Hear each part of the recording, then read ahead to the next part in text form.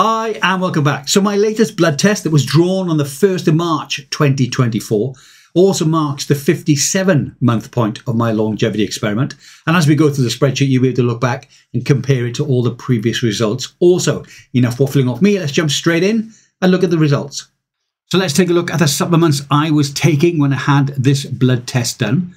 NMN 1.5 grams per day, trans resveratrol 1 gram a day on non-training days, so Tuesday, Thursday and Saturday, sometimes on a Sunday as well. TMG 1.5 grams per day, trimethylglycine, 1,000 milligrams of metformin, and at the time of taking this blood test, it was 500 milligrams first thing in the morning between 6 and 6:30, and then the remaining 500 was between 9:30 and 10, just before I went to bed. Vitamin D3, 5,000 international units per day.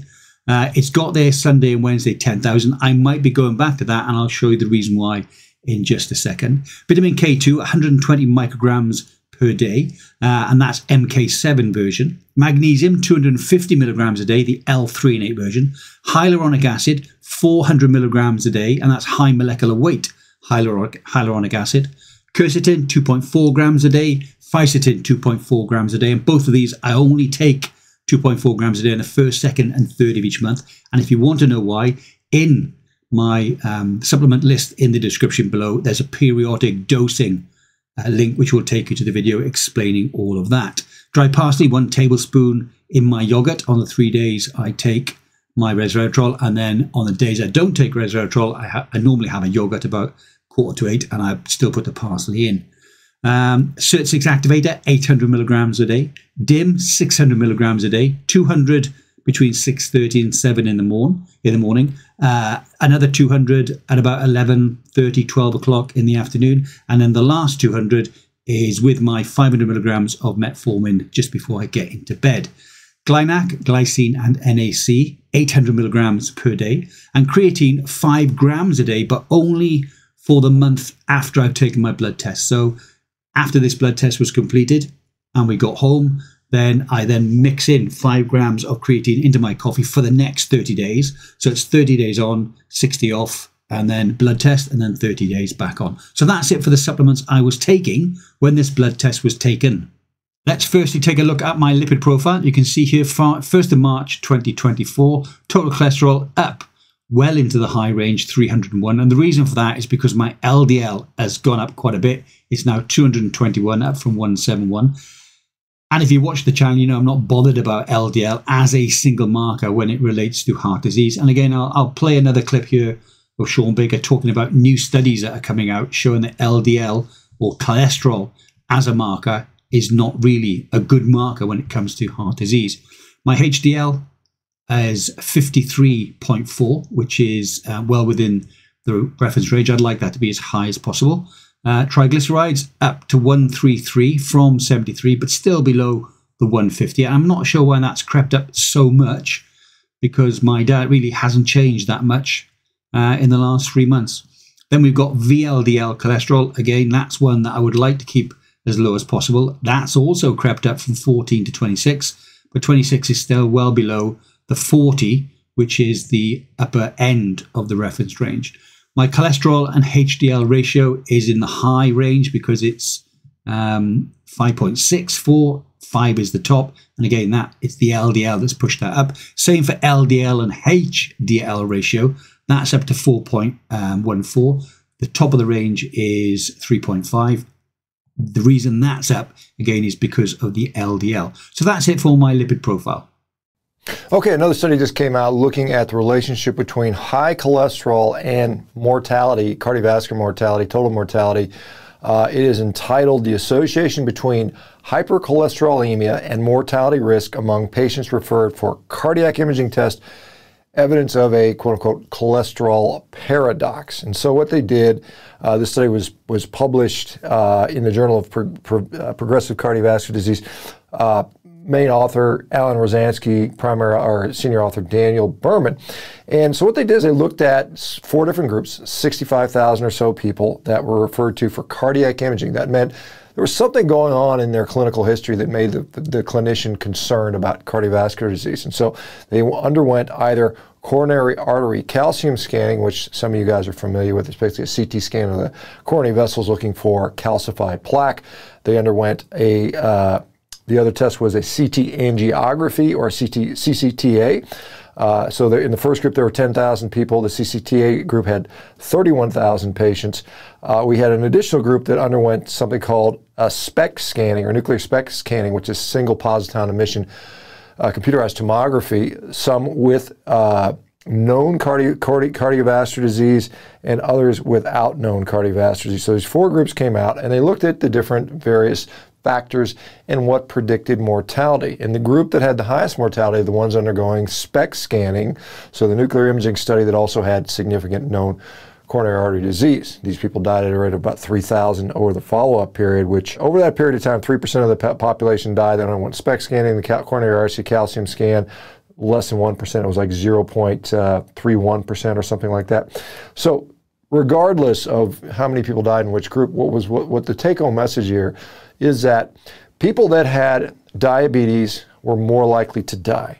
It was about, I think it was about an 88% increase in mortality.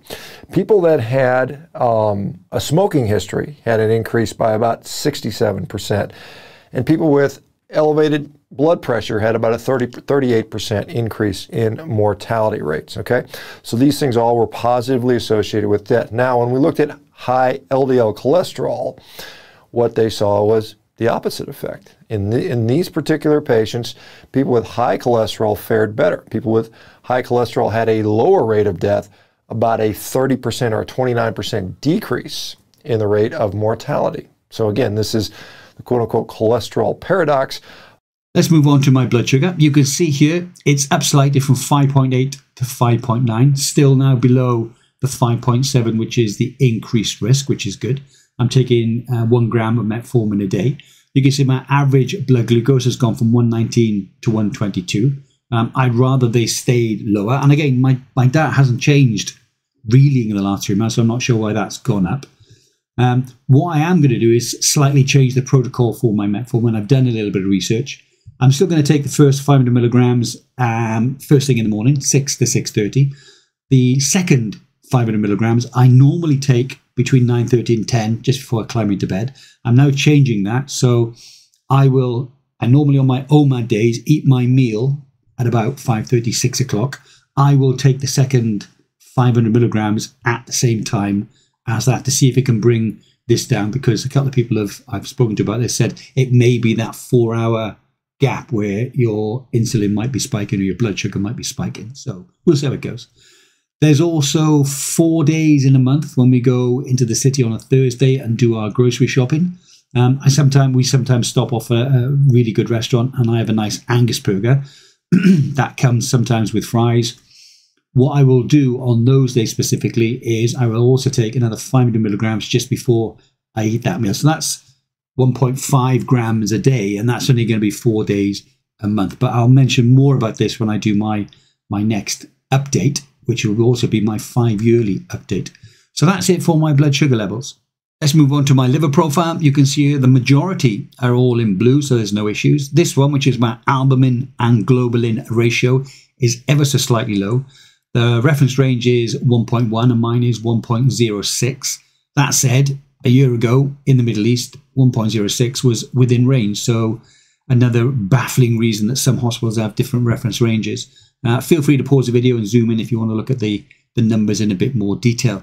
Moving on to my renal profile, you can see here everything is either pink or blue, depending on the reference range that it's supposed to be in. But these are all okay, so not really much to talk about when it comes to my renal profile. Thyroid, you can see here T3 is now in black. That's because there's a third reference range they've started measuring. As long as it's between 0.35 and 1.93, it's okay. So all of these 3 thyroid markers are blue, black, and if they're in pink, then it's all within reference range. So there's nothing wrong with the thyroid profile. Moving on to vitamin D, you can see here it's 47.67, so still within the sufficient range, which is between 30 and 80, but a massive drop from last time, from 98 down to 47. And I'm not worried that it's 98 because toxic is over 100. And you have to be over that for quite an extended period of time. I'm not sure why it's gone from 98 to 47 because I'm now walking and running on a Tuesday. I'm biking on a Thursday and I'm walking the dog twice every day. So my exposure to sunlight has gone up. Remember, I did used to take 10,000 international units on a Sunday or a Monday and a Wednesday, and 5,000 the rest of the time. So this may be my drop down to 5,000 catching up. I'm not too worried about it. I'm not going to change just yet. I'll wait to see what happens on the next 3 monthly test. If it's still 47, so the lower end, if you like, of the sufficient range, I might go back to 10,000 international units a day for 2 days of the week. So that's it for my vitamin D3. B12, gone from 362 up to 377, well within the reference range. So I've got no issues with that.